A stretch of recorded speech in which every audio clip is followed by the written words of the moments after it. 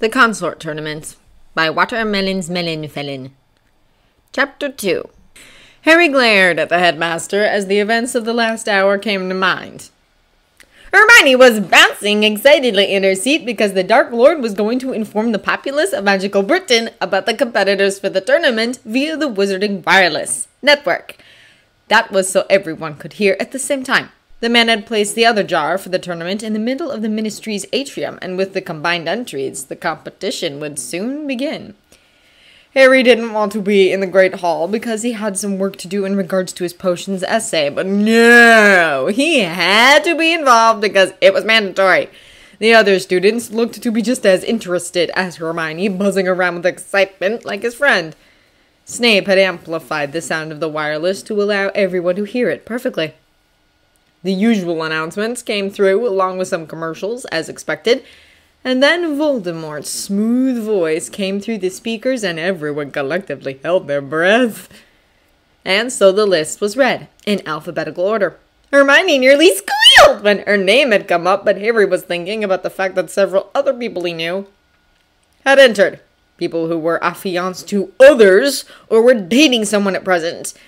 Did they not care about their current relationships or what their parents might do to them if they lost? Thankfully, Neville didn't want to enter, and Luna was much too young to enter. That left Fred and George, and Susan and Hannah. It wasn't surprising when Parkinson and the Patils were announced to have entered themselves, but it was the name that came after them that made his blood freeze over. Harry James Potter. It couldn't be possible. He still had his parchment folded in his satchel. There was no way that he entered the tournament himself, which meant that someone had to have entered him. But he didn't want to be in the tournament. And the first rule was that no one could get out of it unless they were disqualified. He completely ignored Hermione's questioning because he was trying to think of who would want to add him. It was a competition for the right to marry Voldemort and bear his children, so obviously no one would want to add more competition, especially his fellow students, since most of them knew he was one of the best to enter the school in the past few years. That meant that someone outside had entered him. Was it to get him killed? Was it done as a prank? What was the reason for it? And so began the turning of Harry's mood. With the utmost respect intended, sir, how the bloody fuck did this happen? 5 points from Gryffindor, Snape said with a bland expression. You would swear on your magic to have not entered yourself. Yes, I still have the damn parchment. 5 more points. I would admit to this being a strange occurrence, but one would think that everyone would wish to vie for the Dark Lord's hand. Harry bristled as those dark eyes trailed over him. I don't care about his hand or any other part of him. I have a ton of work to do this year. Going for a mastery in 2 subjects at once is difficult enough as it is. I gave up Quidditch to be able to study more. I don't have time for this ridiculous tomfoolery. Snape merely quirked a brow in his direction. And what do you want me to do about it? Harry sputtered, not expecting that, like he thought his problem was rather obvious. Isn't there a way to get out of this? It's not blood or magic binding, so it shouldn't count. He knew something had been fishy about just signing and suddenly being considered eligible to compete. He had known something strange was involved. As I am not the one who drew up anything for the tournament, I would not be the one to ask. Though I am positive that you will not be able to forfeit because the Dark Lord is known to cover all the bases, as the Muggles say.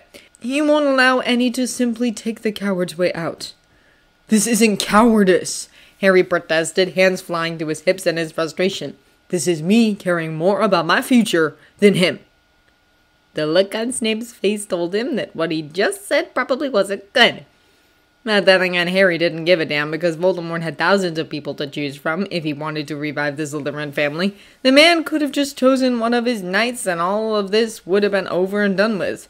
Harry actually had to do work to get to his goal, whereas Voldemort just had to pick someone and would most likely get what he wanted instead of going through all this drama.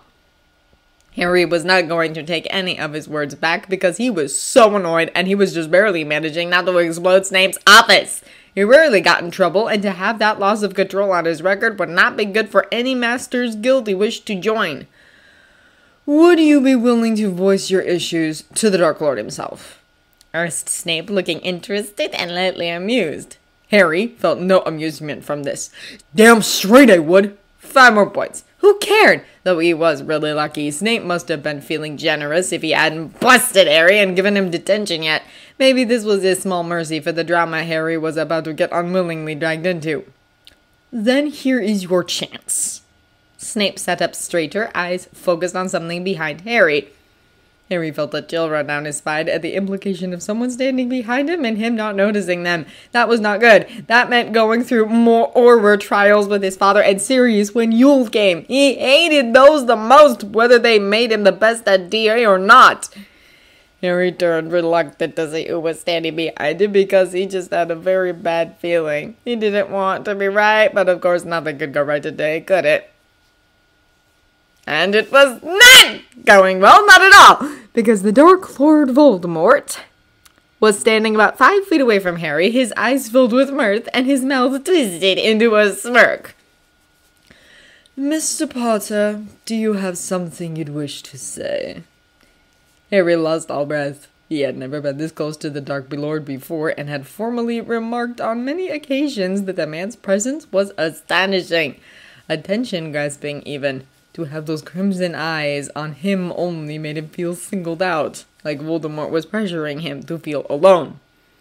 He twitched, disliking the feeling very much. In fact, he did not like it when people tried to force others to do their bidding or make them cower in fear. It was dishonorable.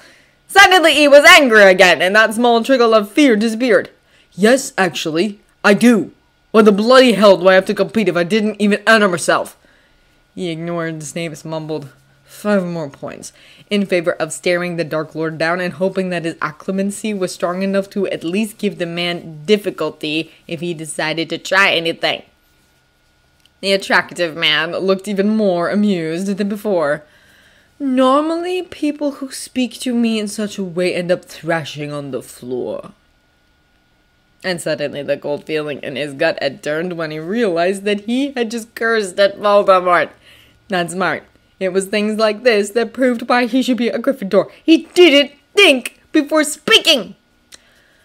I have found myself interested in you, Mr. Potter, and your willingness to risk your own health just to be cheeky now adds on to it. You aren't just talk, you are action. Not many would be willing to see their words through, but you have just proven yourself. Voldemort stepped closer, bringing he and Harry extremely close now.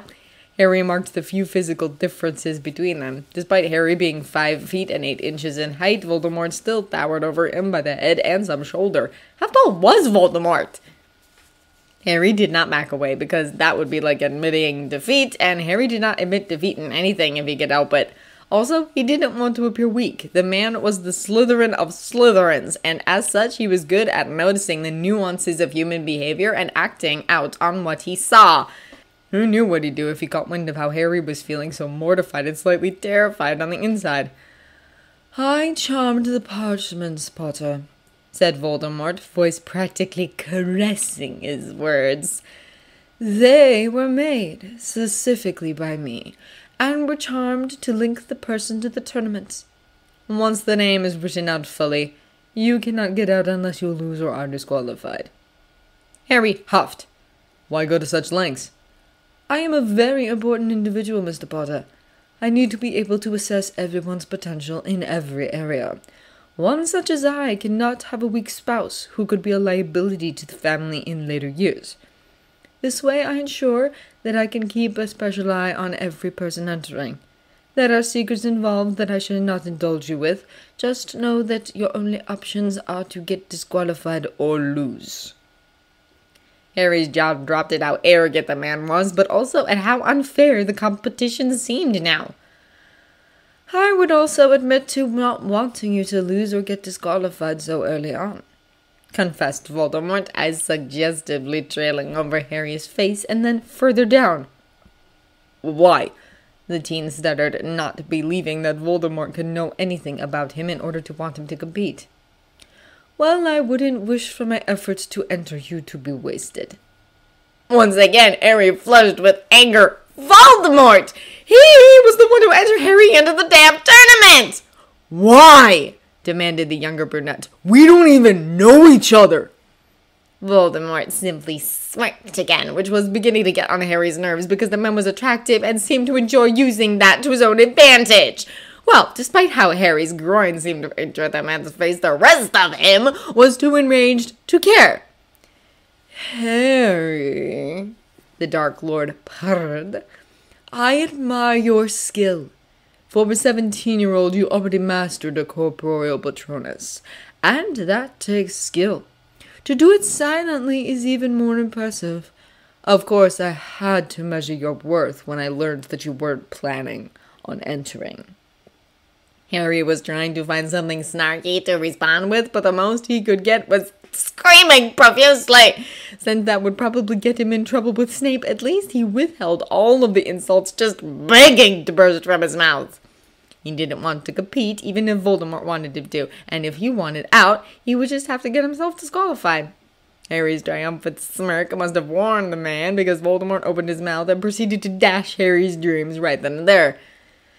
"Getting yourself disqualified will not only displease me, but it will also leave your friend Miss Granger at the mercy of the tournament, all on her own." Huh? The cunning grin Voldemort leveled him with made his worry mount once more. "She is only a Muggle-born, and despite the rules given, and the fact that I don't mind, there will be others. Others who will not agree that a Muggle-born, who still doesn't know much about magical Britain, should be allowed to compete. As a competitor, you would have access to all areas the competitors may go to, but if you were disqualified, you will lose all rights." "Hermione can take care of herself." An indignant Harry blustered, feeling his will already weakening. Hermione was his closest friend. "In a one-on-one skirmish, perhaps. What if she is outnumbered? What if something terrible were to happen during the tasks, or even in between them, and you realize that you could have helped had you been with her the entire way?" Voldemort reached out and ran a gold finger across Harry's jaw, smirking when Harry very obviously shivered. "I look forward to your performance, Harry." The man whirled around and departed, leaving the Gryffindor where he stood, gaping at the empty doorway. "He just guilt-tripped me!" "Yes, Potter, that is what a Slytherin will do if they are trying to get what they want." Snape snarked at him. The ensuing cursing got 50 points removed from Gryffindor and left him feeling even more annoyed than before. When Harry returned to his dorm that evening, he found a small booklet on his bed that would explain the dates of the tournament and where each task would take place. Also, it listed his rights as a competitor. The tournament would actually be taking place at Hogwarts, so at least he didn't have to do an obscene amount of traveling for it. The number of competitors was expected to drop significantly in the first task alone. Thousands upon thousands would be entering, but only 500 were expected to make it through the first task. The book said the first 500 would move on to the second task. Managing to get through the task without attaining an injury would give him a hint to the next task. The first task would take place on Samhain in the early afternoon. Of all the days to host the beginning of a tournament, competitors were allowed to bring their wands and whatever clothing they had on their backs. That was it. The task was at 2 in the afternoon and would last until only 500 people passed. Out of the 500 remaining participants, the judges would pick 20 who showed more ability than the others. Those 20 would apparently get something extra, though it wasn't mentioned in the booklet. And now Harry had to set aside time for this. And if he was going to be tailing Hermione throughout the tournament, then he had to make sure that he got out unscathed. 1, because being hospitalized would do him no good in terms of free time, and 2, he didn't want to have to heal himself. Madame Pomfrey would probably make him do it too, just to spite him. With a groan, Harry buried his face in his pillows. Life was unfair. Sirius Black had already begun writing out a letter to Harry when he heard his godson's name over the wireless. Harry was more interested in school than frivolity, something he at Prongs had mourned often, and would never have entered something like this unless something changed his mind. But what could it be?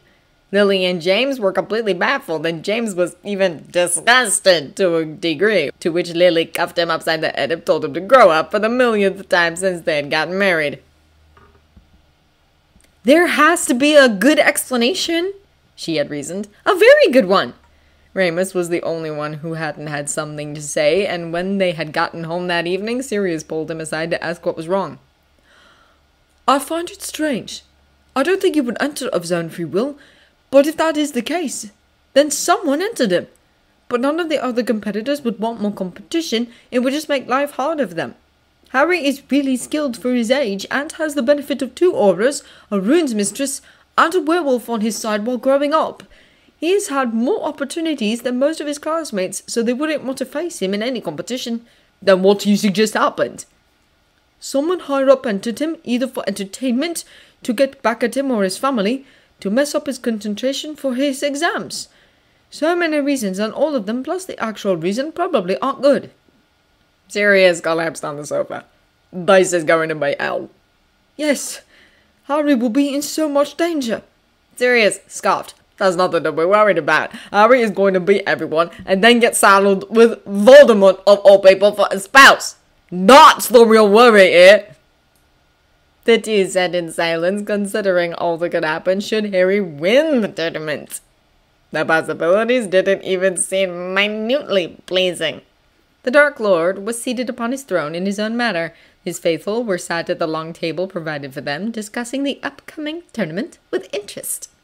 Bellatrix Lestrange was put out because her children were too young to enter into the tournament, and therefore there was no way for the Lestranges to be connected with the legendary line of Salazar Slytherin. Lucius was proud of his son's entrance, but several of his fellows didn't feel that the blonde was worth enough to even be in the tournament. An honor duel had already been challenged.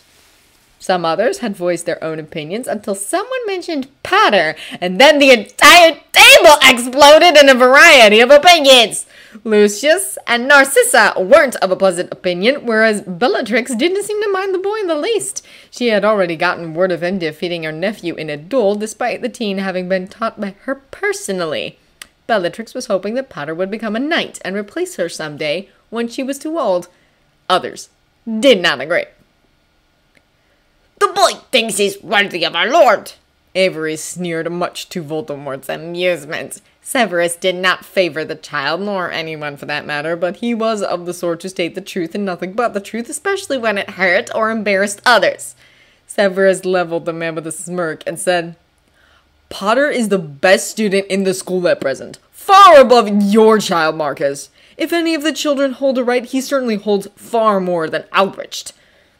Marcus glared, hand clutching for his wand, as Bellatrix cackled her opinion of the situation. "The wee Potter will certainly make this interesting," said the woman, great eyes alive with her anticipation. "It'll be a treat to see what my dear cousin has bothered to teach him. The heir of the most ancient and noble house of Black should obviously be great in whatever they choose to pursue. After all, he might be good enough to marry our Rigel if he manages to make it past the 5th task, but loses somehow afterwards." Lucius didn't seem to like that, but since the man's own son was not even considered for the heirship to the Black House, he would probably hold his grudge for the rest of his life. Voldemort lounged, his book keeping half of his attention, as the rest was cut firmly on his followers and what they thought of his choice. Mulciber mumbled something derogatory, which spurred on some laughter from Crabbe and Goyle. It was then the Dark Lord quietly closed his book and stood, drawing their attention and silence immediately. "My friends," his whispery voice called, filling the room, "I am the one who placed Potter's name in the jar. I have decided that he is someone to take note of, and my decision is final. I expect great things from the boy who shares the brother wand, my own wand, and I expect him to be judged fairly in all trials, or else." He saw many jaws drop, Severus's included. The other man was much better at hiding it, his extensive training in occlumency aiding him better than some of the other knights. Still, being the owner of the wand that rivaled the Dark Lord's was big news to handle. That boy performed a corporeal patronus silently, and his patronus was a phoenix. That tells me there is much more to him, and I intend to flush all of it out one way or another. Vanishing the book to his personal chambers, the Dark Lord concluded the meeting with, The boy is from a line that branched off from the Peverels, much like my gaunt ancestor did. If anyone is the closest to deserving the position of my consort, based upon status alone, the other descendant of Peverell would precede everyone else involved." He dismissed them then, leaving them to contemplate his words. Potter was one of many he had his eyes on, but he was, at present, the most interesting. He dared to raise his voice to his leader. It was thrilling, just what the Gryffindor mindset could convince people to do. Also, how easy it made it for him to guilt-trip the boy into remaining in the tournament. All he needed was a way for him to stay for as long as possible. With the satisfaction practically pouring off of him, Voldemort sauntered through the corridors of his home in search of his darling familiar.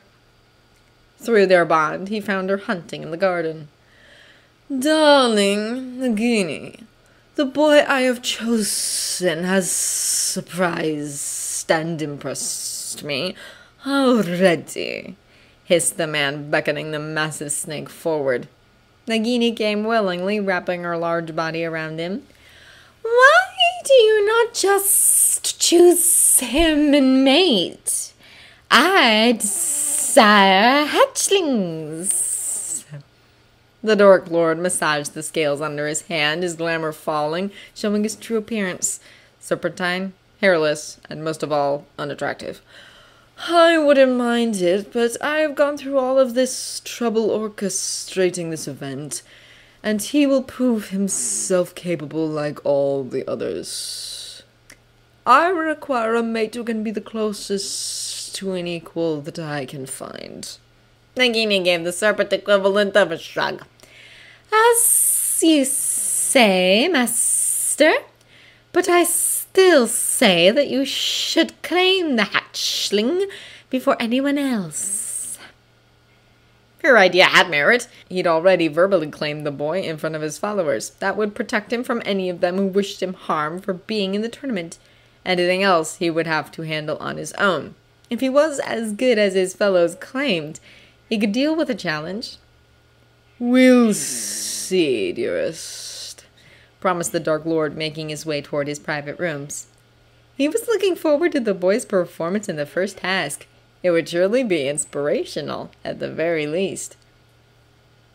"How can you answer yourself?" demanded Pansy Parkinson as she threw curse after curse at Harry, who dodged easily and without casting in return. "You just want to take everything from us, you filthy half-blood!" "Your lord is also a half-blood, Parkinson. I'd watch my mouth if I were you," Hermione yelled from the sidelines, where she and dozens of students stood waiting in line to face Harry in order to get their anger out in a way that wouldn't get them in trouble. Harry ignored the girl, redirecting her curses elsewhere and yawning just to put her over the edge. The moment Parkinson charged with her fist raised, she lost the duel because magic was the only thing allowed to be used. Harry's shield deflected her, knocking her onto her rear and leaving her breathless for a few seconds. "I have other people to duel, Parkinson. Go lick your wounds elsewhere." The girl stomped away with as much dignity as she could muster, and the next student rose to take her place. Harry said, "This will take a while." "Oh, because some twat-waffle lord couldn't leave him alone."